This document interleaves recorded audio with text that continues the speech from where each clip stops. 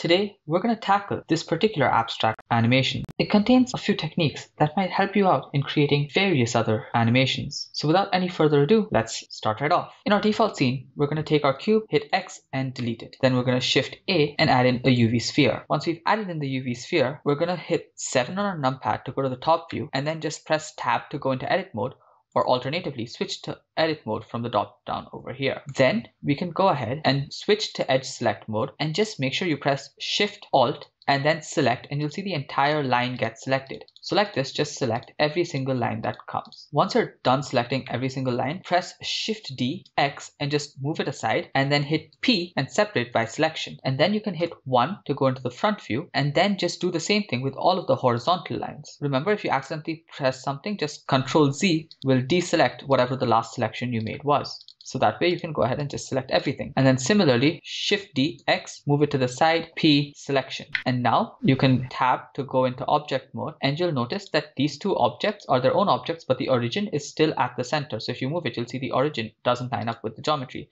So let's just select both of them, hit object, set origin, origin to geometry, and now they have their origins at the center. This particular sphere, we can go ahead and press Ctrl 2 to give it a subdivision surface of level 2, or we can go to the modifiers tab and add in a modifier of subdivision surface and then change the level to 2. After we add in the modifier, we can go ahead and click Shade Smooth from the drop down over there so that we have 3 objects. Now, if we actually go into the rendered view and switch off overlays, you'll see that we can't see the lines, but we want to see them. So in order to change that, we're going to go ahead and increase our timeline over here and switch the timeline to the geometry node editor. Make sure you select any one of these 2 wireframes that we have at the moment. Click new, and you'll see the new geometry node tree appear. Now we're going to make these solid by converting the mesh to a curve. So let's search for mesh to curve and placing that right here, and then searching for a curve to mesh. So let's search for a curve to mesh and placing it down here. And for the profile curve, we can pass in a curve circle and just plug the curve into the profile curve. Now the radius is way too large, so we can change the radius to something like 0.01. And now if you actually zoom in, you'll notice that the edges are fairly jagged. So to change that, we're just going to add in a subdivision surface just after the group input, and we're going to change the level to 2. Also, since this is geometry nodes, we'll have to assign the material from here itself. So let's search for a set material node and place that just before the group output and choose the default material. Then we can go to the materials tab over here and just select the default material and change the name to something like metal rings, and you'll see that it updates over here as well. Once you're done with that, we want this wireframe to also get the same geometry node tree. Instead of creating it again, we can just shift select the one that already has the modifier and then hit Ctrl L and select copy modifiers. So that way it gets the geometry node tree as well. So now once you have these 3 things, we can select the 2 spheres, hit M and select new collection and call this as rings. And now we can go ahead and just hide the collection momentarily while we set up the rest of the scene. We won't need the geometry node editor anymore, so we're going to change that back to the timeline and just bring it down a bit. So let's go ahead and set all of our animation defaults. So let's go to the render properties, switch on ambient occlusion, bloom, and screen space reflections. Go to the output properties and change the frame rate to 30 frames per second. We can change the end frame to 300 so that we get a 10-second long animation. The output folder we select to wherever we want it to be saved. / saves it in the folder that the blend file is saved in. Change the file format to FFmpeg video and the encoding to MPEG-4 with an output quality of perceptibly lossless. Apart from this, in our render properties, the color management, we will play around with this later on, but that's once we've actually added in the colors so that we get the right looks. So now we can change the viewport shading to rendered so that we see what it actually looks like, and then also place our camera. So let's just go ahead, select our camera, Alt G, Alt R to clear location and rotation, RX 90, and just GY to move it back a bit. Now hit 0 in our numpad to go into the camera view. Alternatively, you can go to view, viewpoint, camera. Now we obviously don't want our background to be gray, so we're just going to add in a plane at the background as well. So Shift A, mesh plane, rotate it on the x-axis by 90 degrees, and then just scale it up till it's outside our camera's view, and then grab it on the y-axis and just move it back fairly far behind the sphere. So you can see how far it is, maybe a little bit further back. And there you go. After that, let's select our camera, go to the camera properties here, and just change the viewport display passport out all the way to 1 so that we see only what's within the camera's view. Now let's go ahead and select our sphere, go to the materials and add in a new material. We'll call this as inner spheres, and go ahead and decrease the roughness to a very small value, something like 0.1. Increase the specular all the way to 1 and change the base color to a nice bluish color So what we'll do is we'll change the hue to 0.5 so that it's perfectly on top, and decrease the saturation to something like 0.4. Apart from that, we'll also make sure that the value is 1. We'll also go ahead and take our background plane and give it a new material. We'll call that as background, and we'll change the base color to a pinkish color. So what we'll do is we'll keep the hue at 0 and change the saturation to 0.4. Again, value all the way to 1. And with that, we can just increase the roughness for the backplate and now play around with the lighting. So let's take our light and just move it in front of the sphere. So GY, move it in front, and then G down so that it comes closer to the light. Now, if you actually look through the camera view, you'll see that the light is creating a shadow on the backplate that we don't want. So we're just going to go ahead and switch off shadows, and the actual point is seen very sharp. We don't want it to be that sharp. So what we're going to do is we're going to increase the radius of the light, and that gives this really nice soft shadow as well, and nice large reflection over there. Along with that, we can just go to our world properties and change the background color to something even lower so that all of the lighting actually comes from our lights in the scene. So now that we have one light, let's just Shift D and then place it down towards the bottom left of our camera view, and Shift D X and move this to the bottom right, so that we have 3 lights set up. Now these 2 lights are way too powerful and they're not the right type that I want. So I'm going to go to the light properties, change it to an area lamp, and also decrease the power to something like 200. Go out of the camera view and you see it's pointed in the opposite direction. So just point it towards our sphere by selecting that little yellow dot and pointing it at the sphere. So we'll do the same thing with the other one. We'll change the power to 200. We'll change it to an area lamp. We'll select the yellow dot and just move it to the sphere. Now if we go into the camera view, we should see what it looks like. And you see you get 2 lines because it's a rectangle and the size on the Y is really small. So we'll just increase the size on the Y as well. Go to light 1 and do the same. And now we have a nice 3-point light setup, but we'll reduce the power even more. So let's make this 50 and make this one maybe 100. So now that we have our lighting set up, we can go ahead and duplicate our spheres. But to know exactly where we duplicate it, we want to follow some sort of grid. So let's select our camera, go to the viewport display, composition guides, and just take the golden triangle A. And now you can see the composition guides, but it gets mixed up with the light rays coming out. So what we can do is go to our overlays and just switch off extras so that we don't see the lights and we see only the composition guides. So let's take our sphere and just Shift D, move it to the side, scale it down, take this itself and just move it down a bit so that it's not perfectly in the center. Shift D, move that there, and just play around till you add in whatever number you think suffices for your animation, and play around with the scale of the different spheres and things like that. Once you're done placing all of them, you can go out of the camera view and you'll see that all of them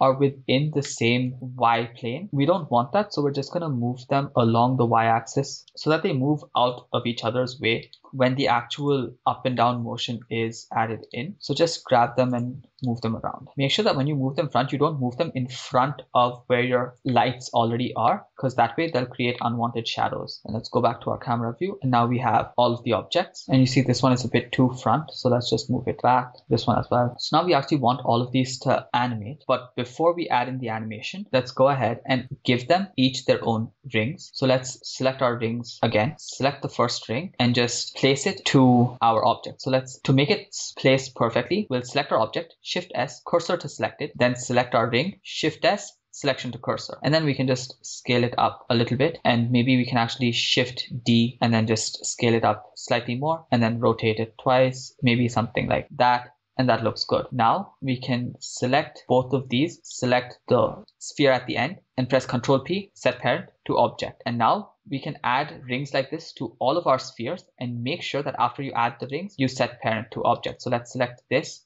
sphere, Shift S, cursor to selected, take this sphere, Shift S, selection to cursor, just scale it down a little bit, rotate it maybe a little bit, and there you go. Now select another sphere. Let's say this one will also get these vertical lines. So Shift S, cursor to selected, take this, Shift D, enter, then Shift S, selection to cursor, and just play with the scale to match the sphere, and of course rotate it around. So double tapping R creates a trackball that allows you to turn it in other ways. So now maybe this one will get rings. So Shift S, cursor to selected, select one of these, Shift D, enter, Shift S, selection to cursor, scale it down and rotate. And remember do not forget to parent them, because if you do later on, it will cause a lot of problems to fix it. It'll just be a hassle later on. So it's best that you parent them as and when you copy them. So once you're done with that, we also want a few build modifiers to be added to these. So let's just select one of it, go to the modifiers tab, and you could have added the modifier right at the start. So when you copied them, you don't have to manually add it every time, but we'll link them later on. So that's not an issue. So build. And when you add in a build modifier, you'll notice that as it goes, it gets built, but it starts, you have to just initiate a start frame and the length. So I don't want anything to happen for the first 30 seconds. So we'll keep the start frame as 30 and we'll keep the length as 100 itself for all of them. Once you're done with that, make sure that you select all of the other rings and finally select the final ring, the one that already has the build modifier. Hit Ctrl L, copy modifiers. Alternatively, you can just select everything in the rings collection over here and make sure that nothing else is selected. So if anything else is selected, just Ctrl click till it's deselected. So once you have everything, make sure that the last thing that's selected was the last sphere. So make sure that the sphere that has the build modifier is selected last, and then just Ctrl L, copy modifiers. So as soon as you do that, you'll see all of them actually build in, but I don't want all of them to build in at the exact same time. I want them to all have a little bit of lag. So let's say this outer sphere has to start nearby the ending of when the inner sphere is done. So let's change this start frame to 100. Then maybe we can change this one's start frame to 70. We can change this one's start frame to 45. And just like that, change every single one of their start frames to different values, or just so that they all start at different times. So once you're done with that, we can go ahead and just set the material for these rings as well. So let's just go to our metal rings, change the base color to the bottom. So let's just give it a saturation of 0.5 and go ahead and increase the metallic all the way to 1 and just reduce the roughness quite a bit. So maybe 0.2, and that should give you these nice rose gold rings, and the screen space reflections should add really nice reflections, and that should be fairly good. Now while we do the animations, these rings are going to slow things down a lot. So what we'll do is we'll just go ahead and switch off the rings animation, the collection for now, so that we can actually go ahead with the animation. Let's go back to frame 0, select one of these, and now change the timeline to the graph editor. Go to the object properties over here, and just on the location of Z, add in a keyframe. So this is going to be the middle point. At around frame 20, we'll have it go up on the z-axis by 0.5 units, and then we'll just add in a keyframe. And then at frame 60, we'll have it go down on the z-axis, so gz -1, and then just add the keyframe over here. And then at 80, we want to come back to the original position, so we'll just take this Shift D X and just move it all the way to 80. So once we're there, you'll see that we get the animation that it just goes up and down, but it also seems to like stop right after. So we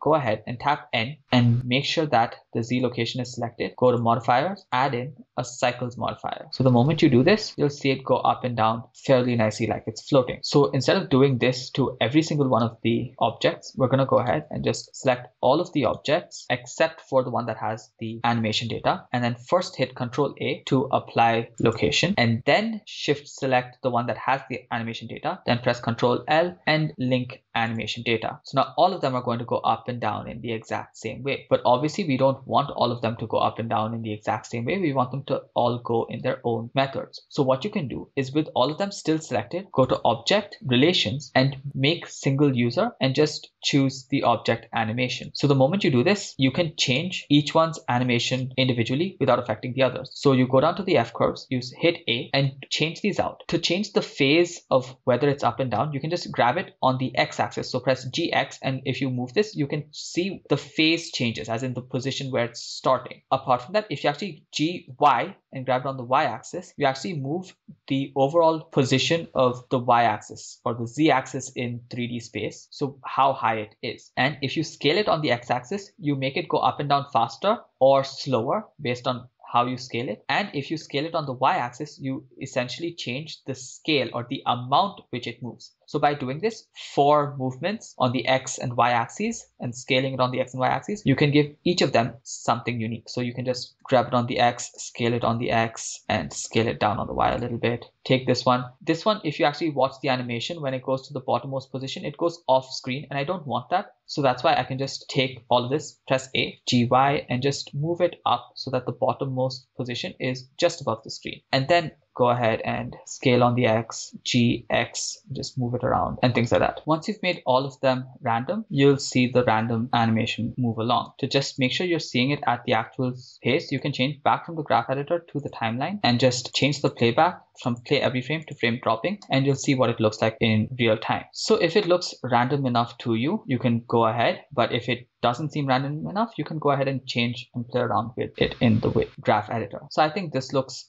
fine. So what I'll do now is switch on our rings once again and switch off overlays so that we see what it actually looks like. And you'll see that it becomes really slow because we also have our build modifiers and everything working in the background, and it's quite a lot of geometry. What we can do now is just add in a few more lines for aesthetic purposes. So let's Shift S, cursor to world origin, then Shift A, mesh, cylinder, and S 0.01, scale it on the Z-axis by something really large, maybe 1000, and then just rotate it till it matches up with our composition guide. Once we have that, go to the materials, add in a new material, go all the way down to emission and just make it emissive of the same colors. So we'll make this a nice blue. So we'll keep the saturation at 0.5 and increase the emission strength to maybe 100. And then we'll just Shift D, Z, move it down by maybe minus 0.15, Shift D, Z, move it up by 0.3, so that it's essentially 0.15 up. And then maybe you can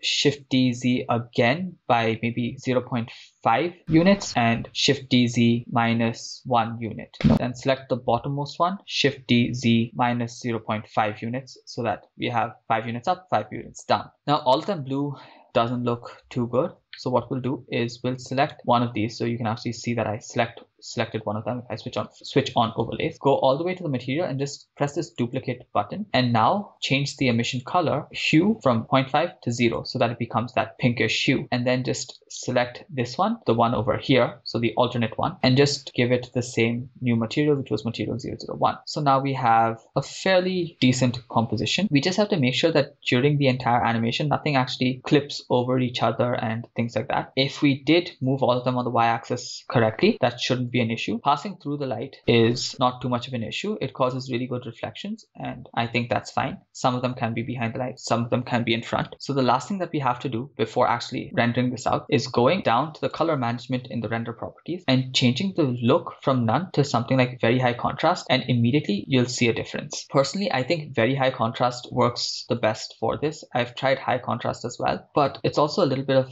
personal preference and what you think suits your scene the best. I think this suited the best. I also tested by reducing the gamma. Some people might love the look of this. So I think a gamma value of 0.3 also looks really cool. But all of these are, as always, artistic preferences, and you can keep changing them and tweaking them till you get something that perfectly suits your taste. But for now, I'm going to keep the gamma at 1 and render it out, as well as at 0.3 and render it out. So I'll get 2 versions of it. And the last thing that's left to do is just render the animation. Hopefully you learned something useful from this particular tutorial, the use of the F-curves, maybe the modifiers, and how you can copy modifier data or maybe convert just edges into solid objects using geometry nodes. Whatever it is, I hope you use these techniques in various other animations, and I will keep posting more. So until then, don't forget to stay creative.